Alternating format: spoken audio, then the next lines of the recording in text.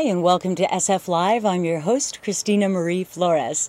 Tonight we have with us one of the new kids on the board from District 11, the Supervisor John Avalos. Welcome, John. Thank you. How are you? I thought you were going to say one of the new kids on the block. That too. Well, That would've worked. It wouldn't really be a new kid on the board because you actually have been around the Board of Supervisors for quite a long time. I worked there about 3.5 years with my puppet master, Supervisor Chris Daly. Oh no, the puppet master. Lovely. Well, I want to know a little bit about you. You were born in Wilmington, California. That's right. Wilmington's part of Los Angeles, right on the waterfront, and it's a small town, mostly Chicano and Latino population, and my dad was a longshore worker, so he worked right there in Long Beach, San Pedro, right on the docks. Your dad and your grandfather? My grandfather as well. My grandfather, he actually got a job on the docks.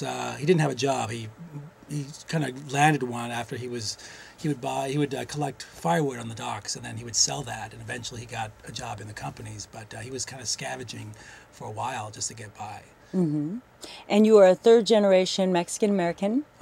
And now, were your family, your father or mother, either of them into politics or something that would have led you to where you are today? You know, not really.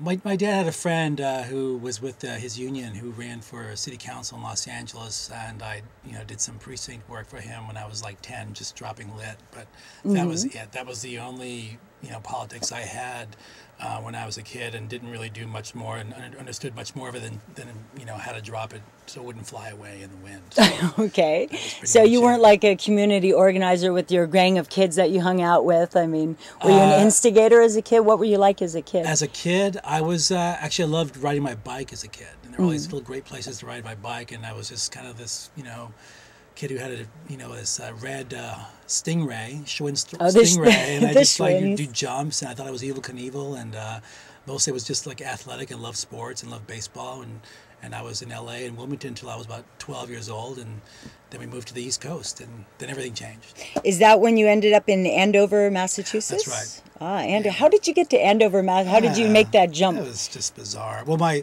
parents got divorced, and one of the first families that, and anyone I knew, my peers when I was in Wilmington, that parents got divorced, so that was like a big thing.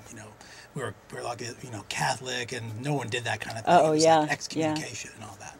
But my parents got divorced. My mom remarried a person who was from the East Coast, and he landed a great job on the East Coast, and we all packed up and moved over there. And so we were the first Mexican American family in Andover, Massachusetts. Wow. So did you meet a lot of prejudice there, or were they fairly open, the community? In Massachusetts, prejudice? What you talking about? Let's see. My first nickname was Chief, because people thought I was Indian. They didn't know what Mexican was. Oh no! So they just kind of figured. They wouldn't say hello to me. They'd say how. That was not everyone, but there were a lot of people did that. Really? How did that feel as a kid? Nobody. Well, when you're like the real minority in a place and you're trying to fit in, you try and just go along or ignore, and so that was like it was kind of hard. But then they found out I was Mexican. I wasn't Indian, although Mexican is mestizo, is part indigenous. They call me Chico. Okay. That was a step up. From Chief to Chico. Chico and the Man was, was show in the 70s. And yeah, I remember. That was Chico, and kind of went along with that for a little while too. And now when I see people from Andover, Massachusetts, they're saying, "I can't believe we called you Chico." Oh no! So people have become enlightened over the years. Wow, and your journey led to university where you studied. You got into politics then, or English lit? I got into politics more like there's a little bit of anti-apartheid work, mostly going to demonstrations, or there was all the wars happening in Central America. We go to demonstrations protesting the Reagan administration's, supporting the Contras against the Nicaraguan government, things like that. But I was mostly high level. There was a rally. I go to the rally, but I was never organizing the rally, and didn't really get involved in anything like that until I came to San Francisco, and I was really. Meeting people who are really, activists at the ground level that I felt rooted with, that really got me involved in politics. And my first place that I would say had the most impact on me was going to social work school at San Francisco State University. And that was in '89, were you? No, I got here in '89, but I went to social work school in '95, '96. And I had an internship at Coleman Advocates for Children and Youth. Okay. And that's where I got involved in real politics in San Francisco. And working with City Hall, trying to make City Hall more accountable, especially around making sure that the city was doing more to protect families and children and youth. And at that time, it was trying to prevent youth from being over-incarcerated. And so you moved to San Francisco in '89. What was the city like then? How different was it than it is today? I mean, do you remember what it was like when you first moved here? Yeah, it was much more, hard edge and working class than it is now. And I moved to Hayden Webster. My first apartment was on Hayden Webster Street, which is right across from some public housing. And there was a lot of violence going on, a lot of stuff happening between the people who lived in the housing projects there with the projects up on Bay Street and Hunters Point. So we saw a lot of that violence on the street. And I was struggling, when I first came here. It was a recession when I first came to the city. It was really hard to find a place to land for work, and it didn't have a lot of great skills to rely on at that point. That's when you were cafe latte? I was I was cafe latte. I worked at a coffee cart downtown on the corner of Market and Sansom. And I worked there about 6 hours a day.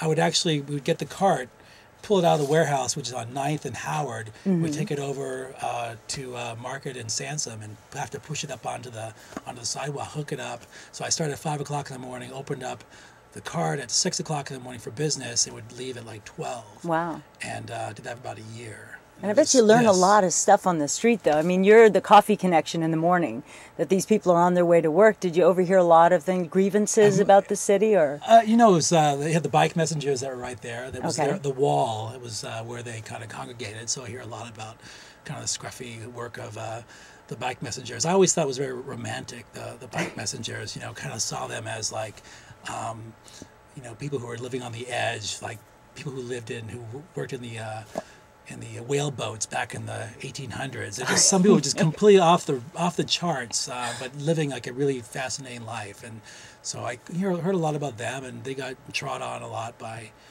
people they served, but they actually had a lot of pride in what they were doing. It was really cool.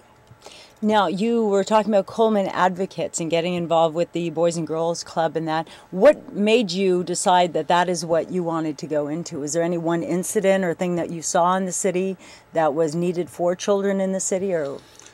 Well, yeah, I mean, I saw that young people didn't have a lot of choices, a lot of options about what they could do in their after-school hours, or there was limited youth employment opportunities, and I wanted to see how I can work with young people to help them define what they needed and get City Hall to pay more attention to them. So we did a lot of outreach and workshops with young people, help them to draft proposals that they can take to City Hall and try and get supported by the Board of Supervisors. Oh, that's great. Shop things around for legislation. You work with Chalk, too. I worked with Chalk. And that's so Chalk funny. was one of the groups I worked with to do that. And that is wonderful. That's actually my daughter works with Chalk, Monica Flores, and she has a show here at Youthline Live here at Access. And it's so cool that you worked on that. How long did you work with them? I wasn't there a long time. It was probably like 7 months. I would just get out of school, and it was my first job I landed at a social work school, and it didn't pay me enough money, so I had to I had that job, I was looking for something else. But it was fun. I had a great time. We hired about 30 Youthline listeners between the ages of 15 and 22, and we had a really great environment we made for them where they felt really comfortable, and they learned to be, counselors to other young people, help them make choices about, gangs, or about staying home, or about, in the worst case, prevention of suicide. A lot of things where, they got involved in doing really hard work with their peers.